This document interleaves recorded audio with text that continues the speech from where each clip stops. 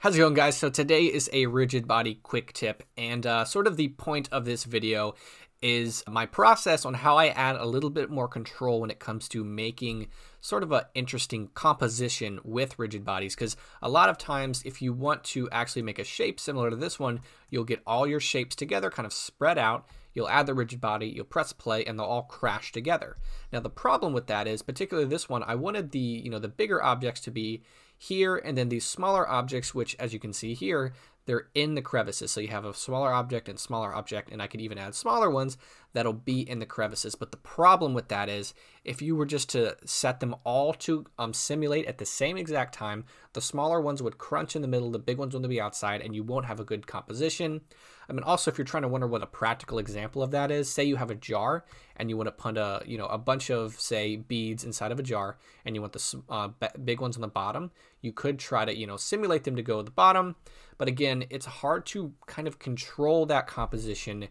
And this quick tip is going to show you the best way to sort of try to get a little more control with sort of your hectic rigid body world. Before we get into that, I do want to shout out that the Hard Surface Essentials pack is still open. We actually decided to keep the bonus pack up until the new year, which has over 2 hours of tutorials for making 2 different hard surface environments along with the bonus materials, and the pack is also kit ops integrated. So if you want to check that out, it's for $30. You can get that in the description. Now let's get into the tutorial. So we're going to go ahead and get that done. So I'm going to open up a new file and we're going to go straight into how to do it. That's one really just quick trick. So what I'm going to do is I'm going to hit Shift A. I'm going to go ahead and get an icosphere, and I'm going to just subdivide him till he's nice and round, something like this. I'm going to shade smooth, and we're going to go straight to the physics and click rigid body. Now this for this one in the middle, just for this particular composition, you don't always have to do this, but I want to go from active to passive so things just crash into it. He'll be the centerpiece. Now I'm going to go ahead and get another icosphere, bring it out, shade smooth. We're going to rigid body, keep it at active, and go from convex hull to sphere just to keep it at the shape we want.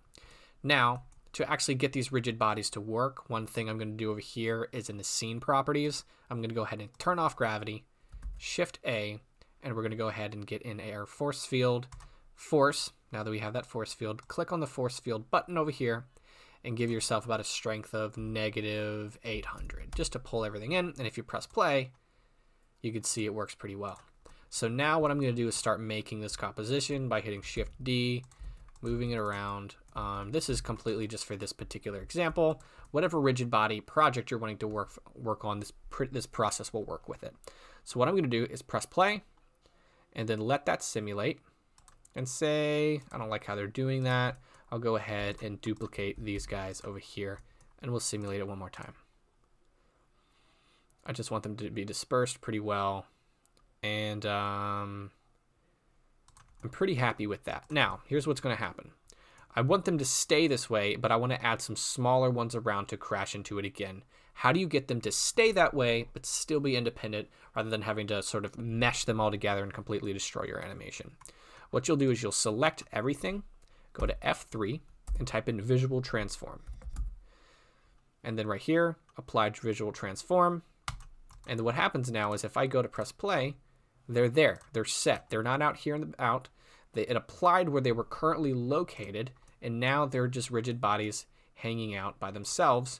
And so now what I can do is I can go ahead and duplicate this guy, and then I'll make him smaller so I can get that composition for the the art piece that I'm trying to do, and then make a bunch of them to go around. Now the point of this video was that one trick, the apply visual transform. It's almost like apply modifier in a way, but it still keeps these guys as rigid body, but it doesn't, you don't have to redo the simulation to get the next level of detail for this piece. And then now what I'll do is I'll press play, have them crash in, and then now they're kind of sucking into the middle. That's not what I want. So I'll go right about here, and I want them to stay right there. Again, highlight everything, F3, apply visual transform, we'll go to the beginning, and now they're just hanging out.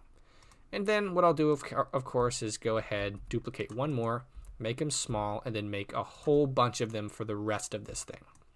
Okay, so now I have all my rigid bodies here. What I'm going to do is I'm going to click on the force field and give myself maybe -500, because I don't want them to crash really hard into it and disrupt the nice composition I have already on the placement of these spheres.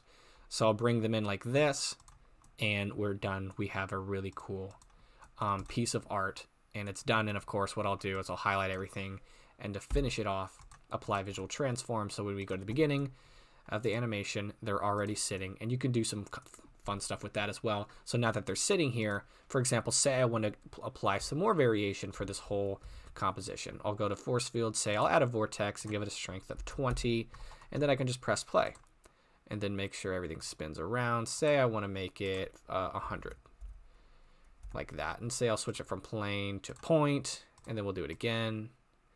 And then now that, since they're all set, you can really have some fun and do some fun things like this, and, you know, go crazy with it, do whatever you want. But again, being able to set them as visual transform so that they begin where you want them to begin, so you can go further with your animation, further with your composition, is incredibly valuable, and I'm super grateful I figured it out, and I figured it would be great to show you guys as well. So there you go. I hope you learned something, and thank you for watching.